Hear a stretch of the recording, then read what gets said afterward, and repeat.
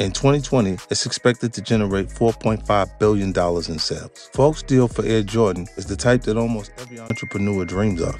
So what enabled him to execute such a winning vision? More than anything, it was his ability to evolve beyond whatever sorts of roles and expectations had been assigned to him and create a new model to support his clients. Falk didn't talk his way into pro serve and then settle into the routine of repping tennis stars. Sure, tennis was extremely popular at the time, but he could sense that the NBA was about to blow. Once he got in the door, he started pushing the company to evolve. By pushing for change, Falk managed not only to change his own career, but also to revolutionize the entire sports marketing landscape in every professional field. The most successful people are always the ones who refuse to settle into the status quo, who don't get satisfied and complacent once they achieve something, but always push towards the next goal or challenge. Conversely, people who get too comfortable or are unwilling to adapt are usually the ones who get left behind.